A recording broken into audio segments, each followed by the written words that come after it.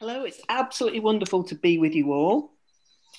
We're going to be starting with the first session, which Bob and I are going to do, which is looking at taking good photographs using smartphones for use on social media, promoting climate activism and Extinction Rebellion events.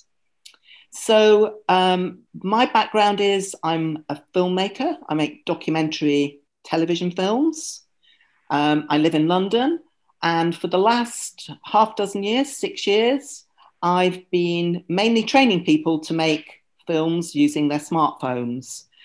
So that's, I've been working for the BBC in Africa, and UNICEF and Thompson Foundation in Africa and Asia. Yeah, I'm really passionate about what you can actually achieve with a smartphone, particularly when you're making stuff for social media.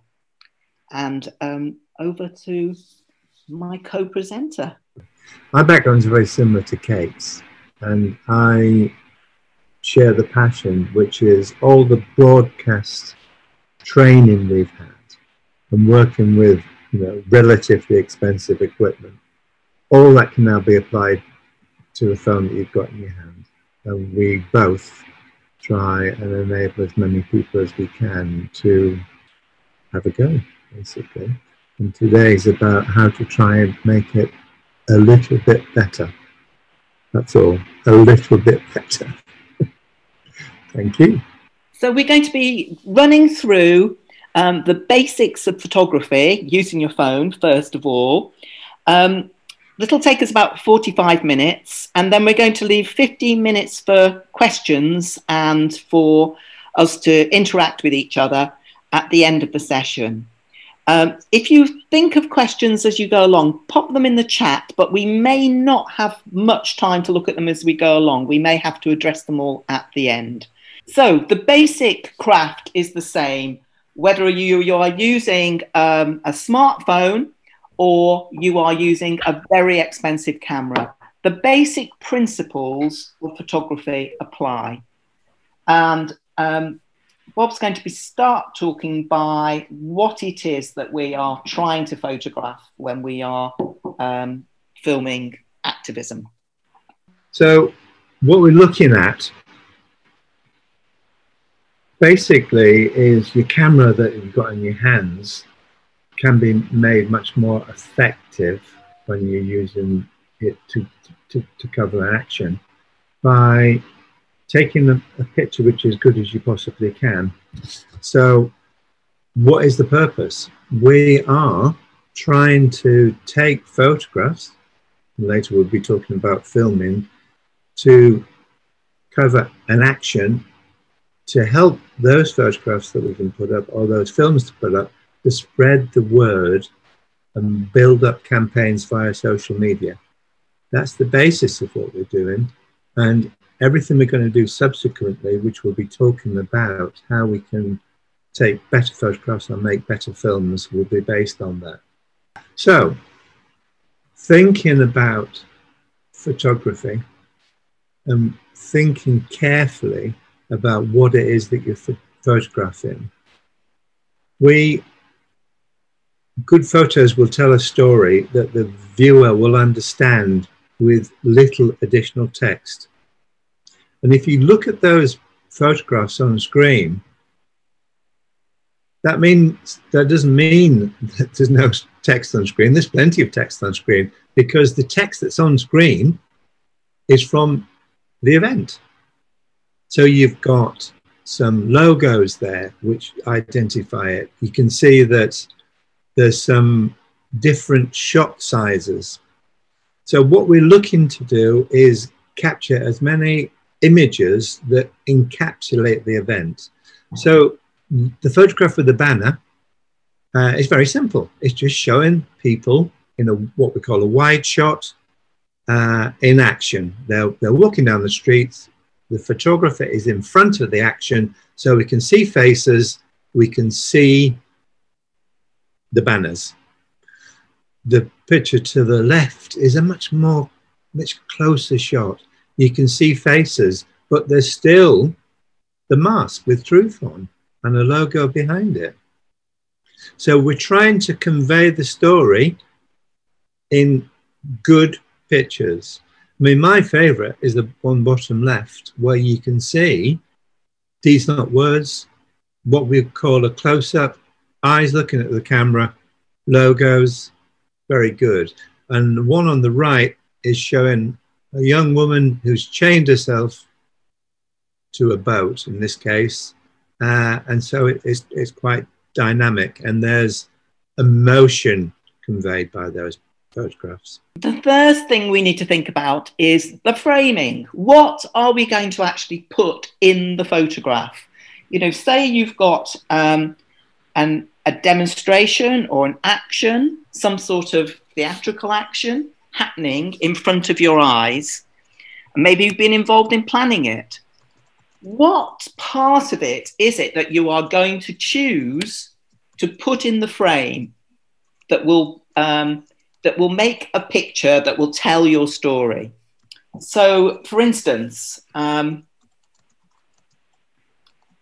looking at this photograph, which has it's what we call a mid shot, but it tells the story very clearly. There's a sort of standoff between a police officer and a peaceful protester. It's medium shot, but what's fabulous about it is it fills the frame. When we're filming photographs for social media, we want to fill the frame. We don't want to have a whole border around the edge, because social media is, people are looking at things quite close up on their phone, and they like to see big, impactful images. Close-ups, really getting in there close, works very well on social media. There's a trick that you can... Kate, can I just say something to the people listening? If you want to see Kate full screen, which is very useful, click the top right button which says View and choose Speaker View, and then you will get Kate and you'll be able to see everything really clearly. Thank you. So the first tip for helping you with framing is to go into your phone setting and apply what is called the grid, a 3x3 grid. And this will give you, I've got some examples here. Whether your phone is an old Android or top of the range iPhone or a brand new Samsung, they all have in the photography or camera settings the ability to put on a grid. And the grid will help you with framing your photographs, deciding where the subject of your photograph is. And it looks something like this on your camera. And by switching the grid on, every time you take a photograph, you can use the grid. Now, it's called a 3x3 grid because most of us have two eyes. When we look at something, there are points on the photograph that we concentrate on, and they are at the intersections of a 3x3 grid. So when we are placing subjects on our grid, it's a really good idea to put eyes, when we're filming, taking photographs of people, to have them not bang in the center, but to actually just slightly off to one side with their eyes lined up with the grid. I'll show you some other examples of how the grid can be useful with framing. So it's a rather dull wedding photo, but you see again, he's not in the middle of shot. Again, sort of an abstract picture, but by the leaf not being bang in the middle of the shot, it's a much more interesting shot, and your eyes are drawn to this leaf immediately. The same thing applies when we are shooting the horizon. rather than having it bang across the middle of the screen, it's better to have it either at the lower third or the upper third. Wait a minute, I'm going. Well, you can see that's what's happened there as well. This shot, absolutely all over the rule of thirds. Now, photographers will tell you this rule is made to be broken, and there are photographs that are fantastic that don't abide by it. But as a rule of thumb, when you are thinking, what should I put where in my photograph? If you've got the grid automatically on your camera screen, you will find that you make more interesting photographs. Go back to the last one, Kate, just for a sec. This one. I love that. Oh, you got something? Yeah. Now, exile actions of the sun is slap bang in the middle of one of those intersections, yeah. and the horizon, the event horizon, as call it, the sky is right across that top third, and you don't necessarily know why you like it, but you like it. Yeah, it's much easier for your eye to follow the picture and move around the picture in the order that you, the photographer, would want them to do that. So if you learn nothing else today, get that grid on your camera and start using it when you take photographs. You know, even if you're taking photographs of your grandma or a beautiful sunset, use the grid. It will really improve your photographs very quickly. Filling the frame is really important. Don't think about leaving a border around the edge. Fill the whole frame. And when you're using a smartphone, another important thing is to use the lens of your camera without using the digital lens.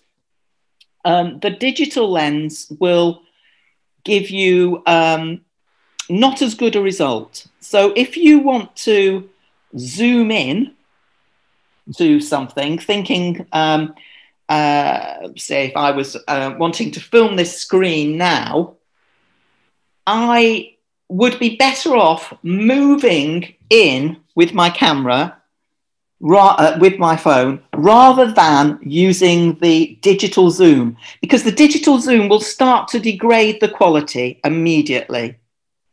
And you can always edit the photographs afterwards and zoom in, and that will be using the same digital zoom, maybe even a better quality one on some sort of editing application. When we are filming people, it's quite tricky in the time of COVID, but when we are zooming in, we zoom with our feet when we're filming with smartphones. If you're lucky enough to have a fancy phone like this one that's got more than one lens, then by all means, zoom in or zoom out by you switching lens. But don't use the digital zoom on it. Move in, get closer, or move further back, get further away. You'll get much sharper pictures. The other thing when we're taking photographs for social media is to think, which way up are we going to use our phone? Most of us look at our phone this way up, don't we? When I'm going to look at a photograph that's been taken in what we call landscape, so this photograph has been taken in landscape, like it's the same shape as your TV screen or as your laptop screen. And that's called landscape orientation, and is what you would use if you were making a film, for instance, that was going to be watched on TV or on laptop screens. If you were making, but if you're taking photographs for Facebook, for instance, you can do them either way around, because most people these days look at Facebook on their phone, and therefore they will prefer what we call a portrait, the phone this way up. but they're not averse to turning their phone over, particularly to watch a film. The same thing with Twitter. Instagram will be, Instagram tends to make the photograph square, therefore it's a bit irrelevant which way up you do it, and you'll be able to use either orientation. So but the crucial thing is, if you're making photographs for a social media story, try and get them all the same orientation, because it's much easier then for the person who's viewing it to look at it like this or like this, rather than have to keep going like that to turn their phones over. So decide in advance, am I going to be going for this kind of picture, or am I going to be going for the landscape style of picture? Think about it. That's the crucial thing. Which way is going to be best? I mean, if you're filming a person giving a speech, it's called portrait because this is the easiest way to look at a person, because we are long and thin. And if you're going to be doing a lot of portraits for a particular social media story, you might well therefore want to continue with them in that orientation. So I'm going to pass over to Bob to talk about light and exposure. So looking at focus, you've got to decide what you want to be clear and sharp, and what you want to be much more out of focus in the background. So looking at the pictures we got on the screen there, you've got to decide what you want to have in focus. So top left, we've got a very dramatic close shot, and the person in the foreground is in focus, and the Barclays in the background is out of focus. But it's not sufficiently out of focus that you can't still recognize what it says. So you're directing the viewer to the parts of the photo that you want them to focus on. This may be the middle of the frame, so the subject is right in the middle, and you can achieve this by, with your smartphone, touching the screen, and that is the part of the screen that you want to be in focus. So if we look at the picture in the middle, that's a wide angle shot, but it was a very bright day, so all of it's in focus. Bob, yeah? Bob, sorry, yeah. Could I ask you to turn your microphone up a little? It's a little quiet. Thank you. Or maybe just speak louder? Sorry. I can try that. Oh, brilliant. That's great. Yeah. Thank you. Yeah. So,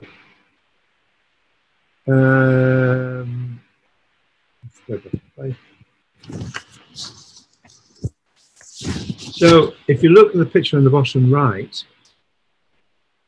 the people in the picture are clear and sharp, but the background's out of focus. And that produces an effect that we find comfortable.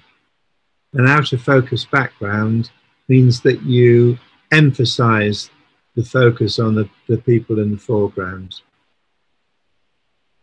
So with a smartphone, if you've got a portrait mode, that adds this kind of effect, so that it makes the subject, the person in the middle of the screen, in focus, and it makes the background more out of focus. So again, as Kate was saying, there are things like your grid that if you look up what you can do with your phone, then there's things in there that can really help you emphasize what you're trying to do. So if we move on to exposure, these are the two key factors. One is whether the camera is in focus or not, and the other one is how well exposed it is. And looking at exposure, the lady top left is nicely exposed and the background's exposed. So you can see her and you can see where she is. The same with the picture in the middle. And what you need to do if you're outdoors is try and keep the sun on your back. If the sun's on the back, your back, then it's on the faces of the people in the photograph. So the picture in the center, they're being lit by the sun and it's nice and even. And the reason I like this photograph is the woman on the right is actually looking at us. She's engaging with us. She's looking at the camera. But if we look at the picture on the bottom left, there the subject has been put in a window. The person who wanted to do the filming thought that would be nice. The problem is all the light is coming from behind him. And so the window is very bright and overexposed. His face is okay, but the overall effect of the picture is not very pleasing. I find it uncomfortable to look at. So the way around that in that particular situation is, if you're doing some expensive filming, you put loads of lights on and you put lights on this side. But if you're not, what you can do is put him in the window, but to one side of it, and move your camera to the other side so that it's lit by the light of the window. You can see in my picture, there's a window out there, and I've got light on this side of my face. I've actually got a bit of light coming from this side as well because I teased it, but that's a different story. And you can have both, the best of both worlds. You can have the person in the window, but lit by the window. In this case, if the window is directly behind their heads, have you got a picture to show that, Kate? No? Oh, no, I thought you had a picture on your phone that you could show that. No? No. That's fine. So. Should I just, to summarize, your phone is designed for very lazy Americans, basically, who want to be able to just point it and take a photograph that will have the exposure, the light, and the focus taken from the middle of the screen. All phones are, when you open the camera, and we can see here, what can you see here? My ceiling.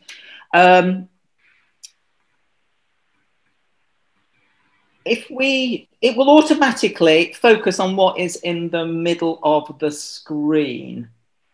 And it will also take the live reading from that. So to make it do something different, you need to touch on the part of the screen that you want it to focus on. So in this case, that beautiful stained glass window over here is focused on.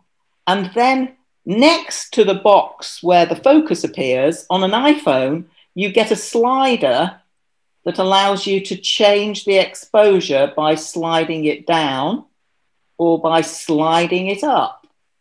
You need to close your fingers, Kate, so that only your finger, that's it. We can see what you're doing there. There we go. Yeah. So you can slide it up and down and it changes the exposure. Some Android phones have that feature, but some of them unfortunately don't. There is an app called Open Camera that I'll put details of in the chat, which is a free app, from Google Play Store for Android phones. And that will separate your exposure from your focus, because you don't always want to have the light reading at the same point as the thing that you want to be in sharp focus. So Open Camera, I'll put some details in the chat of how you use Open Camera. And there are some very good YouTube tutorials on how to use Open Camera, which will show you how to free up your camera from lazy American settings, basically. Photographing an event. I have to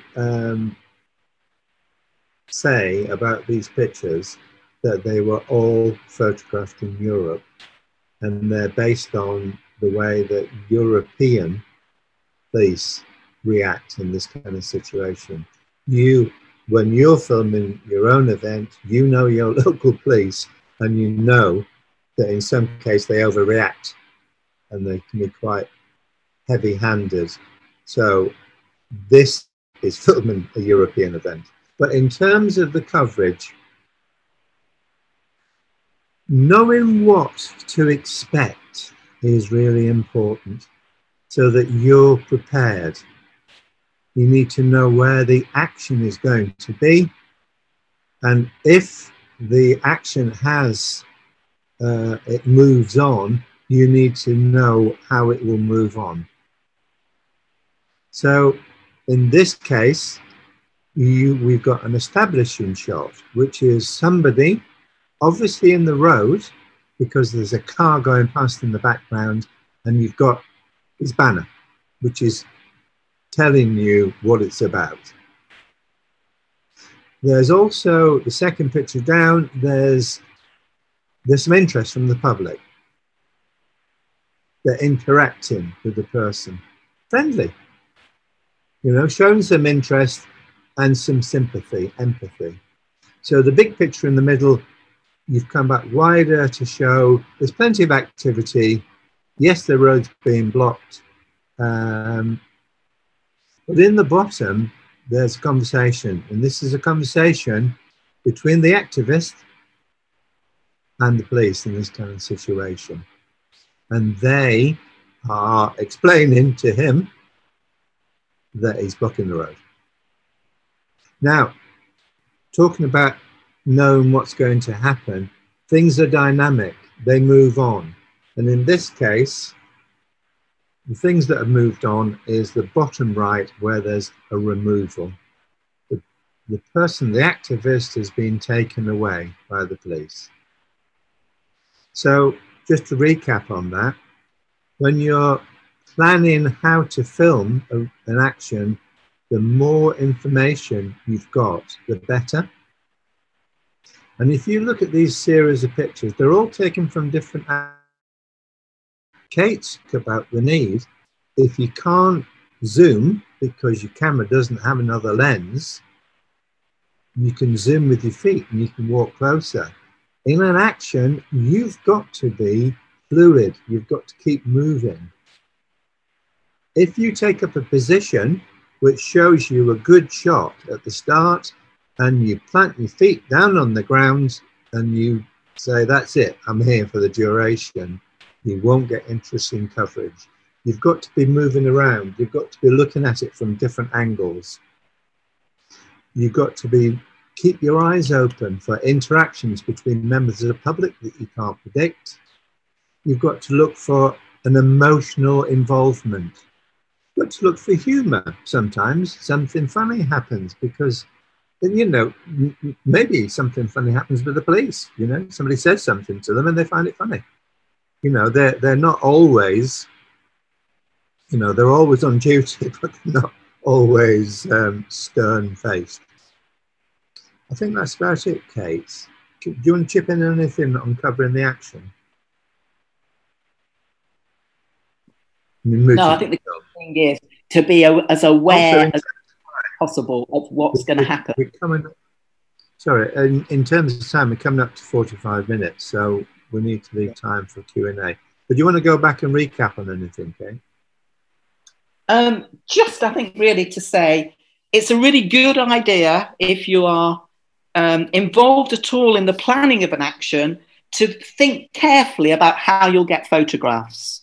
I was recently involved in an action we did in London, which we did on the River Thames, where we, some activists from Extinction Rebellion boarded a rig that was doing some building on the Thames, and it was in the middle of the river.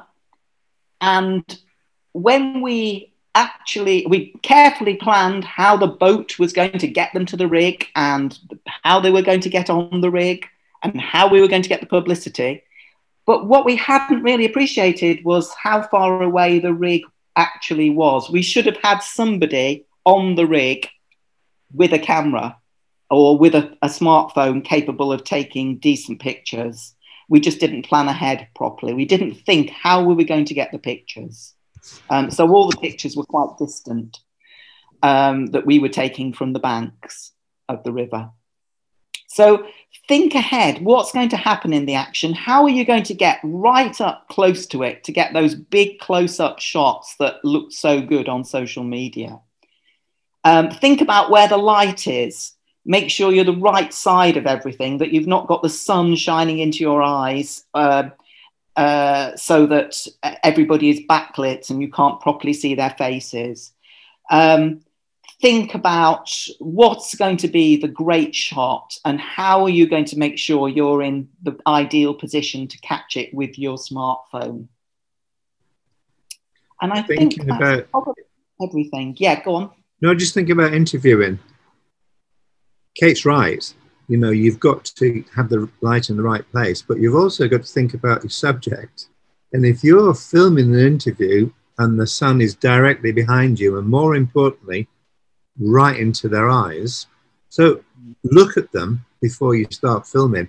And if they've got their eyes closed into little narrow slits and they look very uncomfortable, it's because they've got too much sunlight. And all you have to do, it's really simple. You don't have to move massively. If you move a little bit to one side or the other, you've still got nice light on their face, but it's not directly into their eyes. And obviously that depends on the time of day and how high the sun is. But, you know, don't be so anxious about doing your interview that you don't think about the comfort of the person that you're asking to answer your questions. So I think that's it.